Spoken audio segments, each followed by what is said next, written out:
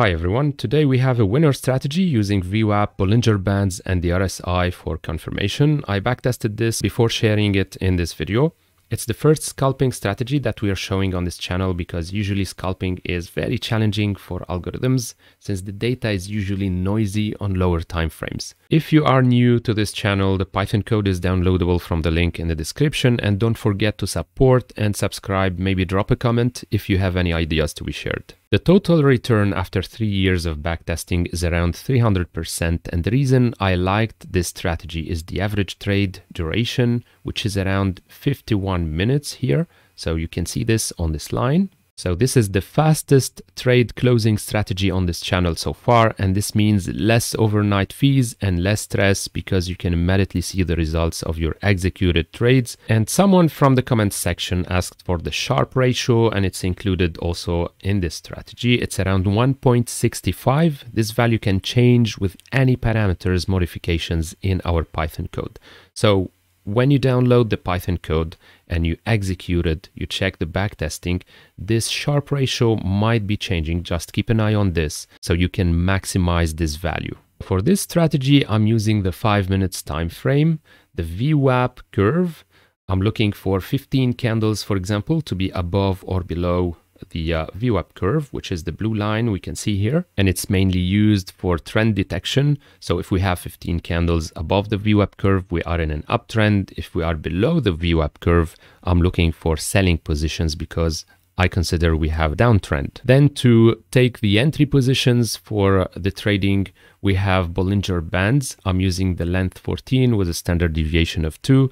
So if we are in an uptrend above the VWAP curve, we are looking for buying positions, and whenever I have a candle closing below the lower Bollinger curve, this is where I have my entry signal for a buying position. If we are looking for a downtrend, so we are below the VWAP curve and we're looking for a selling position or a short position, I'm waiting for a candle to close above the upper Bollinger Band, and this will be my selling signal. Finally, to confirm the signal, I'm using the RSI. If I have an RSI below 45, then I confirm a buy signal. If I have an RSI above 55, I'm confirming a short position or a selling signal. For the take profit and the stop loss, I'm using the ATR, the average true range, looking back, for example, for the last 7 candles, taking the ATR value for these 7 or 8 candles. I'm multiplying this by a certain coefficient, and this will be my stop loss distance. The take profit is equal to the stop loss distance times the take profit stop loss ratio, also known as the risk reward ratio. So as you may have noticed, there's a lot of parameters to be tuned: the length of the ATR, the coefficient, the ratio, the take profit stop loss ratio, among other parameters such as the indicators parameters, the RSI length. So all of these are parameters that we can be modifying in the Python code and checking how they could affect our strategy over the 3 years data. So again, you can download the code from the link in the description and you can experiment on your own to see how these parameters can affect your trading strategy. Okay, now we can write all of this in Python, modify the parameters, and see how our backtesting is affected. This is our Jupyter notebook file. We are importing pandas as PD, and I'm loading my data frame, loading my data. It's a CSV file, the Euro US dollar candlesticks, 5 minutes asking price between 2019 and 2022. So this is 3 years worth of data. Then we need to do a bit of reformatting for the time, the GMT time column, which is loaded with the data. So this is the data frame before our cleaning. The GMT time column contains the date, but then the time as well. And then we have 0.000, which are the fractions of the second. So we don't need this for the moment, and we can clean this to make a simpler format of the date. So I'm removing the 0.000 at this line, using this line. I'm adjusting the format of the time using this particular line here. And then I'm setting the date as index. So I will no longer have the integer index here. I will have this GMT time corrected as an index. Also, I'm discarding the rows where the high value of the candle is equal to the low value, which means that we didn't have any movements of the price or the market at these particular moments. These can happen on weekends, they can happen on days off, or any other moments where the market was off, or we simply lost the contact with our data servers. So now I have my data frame is cleaned. The length of my data is 200,000, 24,989. So this is how many rows I have in my data frame. Then I'm adding the technical indicators. So at this point, we are adding a column called VWAP, which contains the VWAP. I'm providing the high, low, close, and the volume of these rows, and the VWAP is computed automatically using this particular library. I'm adding the RSI because I'm going to use it. I'm using length 16 here. You might want to change this. This is one of the parameters you can experiment on. And the Bollinger Bands, I'm using length 14 and standard deviation 2.0. There is no particular reason for these values. This is trial and error. You might want to change these and experiment on your own. The results that I'm going to show you are definitely not the best results for this strategy. You can definitely improve these by trying or adding probably other technical indicators if you wish so. Then we need to compute the VWAP signal, something I call the VWAP signal. And this is computing the number of candles that are above, completely above or completely below the VWAP curve. For example, if we have 15 back candles above the VWAP curve, I will consider I have an uptrend and my VWAP signal will be equal to 2. And in the opposite case, if I have 15 back candles that are below the VWAP curve, so I consider that I'm in a downtrend, and this will be my VWAP signal. So anyway, this VWAP signal is stored as a new column in my data frame that I'm calling df VWAP signal. Then we can compute the total signal, and this is done inside of this function I'm calling total signal. So the conditions are the following. If I have a VWAP signal that is equal to 2, meaning I'm looking for an uptrend or buying or long positions, and at the same time I have a candle that closes below the lower Bollinger Band curve, and at the same time the RSI is below 45, in this case I have a buying signal. Function is going to return 2. If in the opposite case I have a VWAP signal equal to 1, I'm looking to short the market. At the same time I have to have a closing candle above the upper Bollinger Band and the current candle's RSI is above 55, then I'm going to return 1, which means I have a short signal. If none of these conditions is true, then I'm going to return 0, which means I don't have a particular signal for the current candle I'm looking at. And so we can compute the total signal and store it as a new column in our data frame. We're going to call it df total signal. Just to make sure that my conditions are working properly, I'm going to count the number of total signals we got in our data frame, and we have 2,781. So theoretically, we should be having around 2,781 trades in our backtesting. So if you have been watching this channel, you know that we always try to visualize our signals, which makes things easier.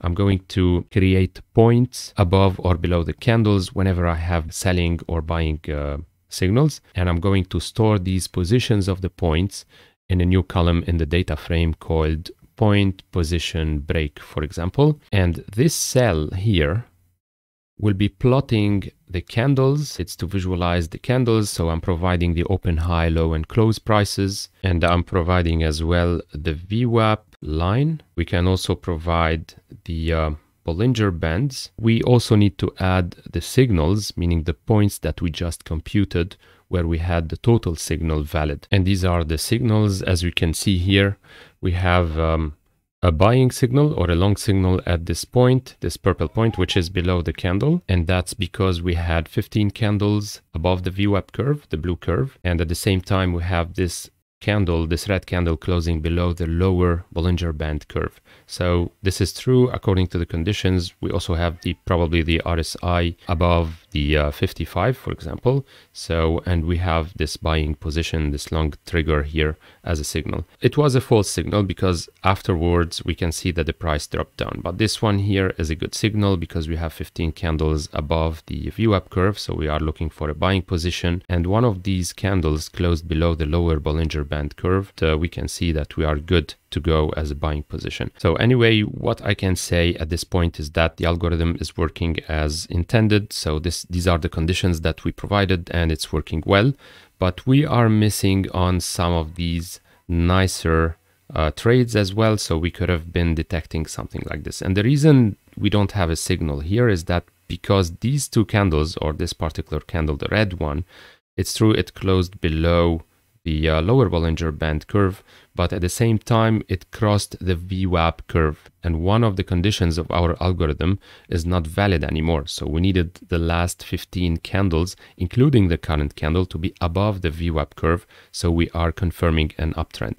So maybe this is one of the conditions we can maybe improve a bit. It's something that I might work on for the next videos. If you are interested in improving this particular strategy, please drop a comment. It's really of a big support when I see you sharing ideas. I always get most of my ideas out from the comments section. So now we can move on to the backtesting part. For this, we are going to need the ATR, the average true range, to choose our stop loss and take profit values. And this is where I'm computing the ATR. I'm adding it to my new data frame that I'm using. This is simply a copy of a slice of my initial data frame. Just sometimes the whole data frame is kind of large, so I don't want to wait and test on all the data. It takes some time. It's easier to take a small slice, do your experiment, change your values, and then when you are happy with these parameters, you can run on the whole set of data. Then I'm using the backtesting.py library package for my backtesting. And here I'm going to use the stop loss ATR distance. It's equal to 1.2 times the current ATR value. So this is the coefficient I was talking about when I presented the strategy. And the take profit stop loss ratio is set to 1.5 in this particular example. I'm adding also a condition. It doesn't make much of a difference in this case for this particular strategy here with these parameters. It's that if we have a long position, if the current trade is long and the RSI is crossing the value of 90, I'm closing the trade even though I didn't reach the take profit value yet. The same thing in the opposite direction. If I have a short position and we are going below, the RSI is going below 10, I will close the position even though I haven't reached my take profit value yet. If I have a buying signal and we are allowing only one trade at a time, so if the length of the current trades is equal to 0, computing the stop loss, as we have explained, I'm computing the take profit using the take profit stop loss ratio, and I'm opening a buy position. The opposite case works similarly.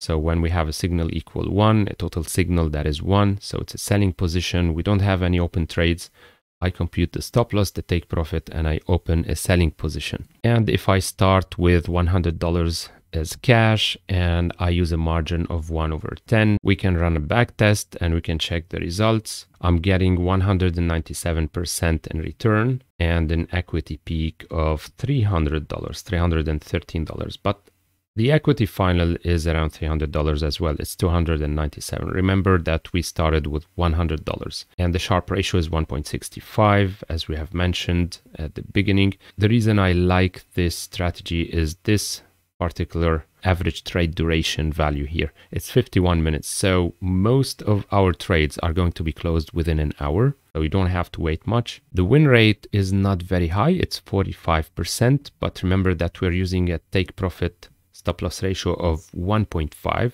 And if we look at the equity, we can see that we have a constantly increasing capital. We have a small drawdown period right here, but overall the equity for scalping is really good. It might be also interesting to check parts of the history. For example, if I go for the first year, I'm going to cut my data for the first 75,000 rows. We have a Sharpe ratio of 2.12 and we have a return of 53% per year. So it's an annual return, average annual return of 53%, a total return of 72%, and an average trade duration of 47 minutes. Okay, so this was it for this video. Please let me know if you want me to expand on the strategy and try to improve it, adding more custom indicators and so on. I would like to investigate the VWAP more, so stay tuned for our next video. Until our next one, trade safe and see you next time.